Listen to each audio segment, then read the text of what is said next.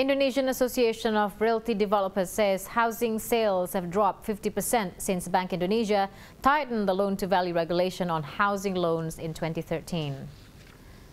The managing director of APERSI, Central Executive Board, Edi Ganefo, says the market that took the biggest hit is the medium-priced housing, valued between 300 million to 1 billion rupiah, targeting the growing middle-income consumer bracket. Demand within the market is relatively high with adequate supply available. Yet, Edi says strict regulations on housing loan application, including the deposit payment amount, has made the market less attractive.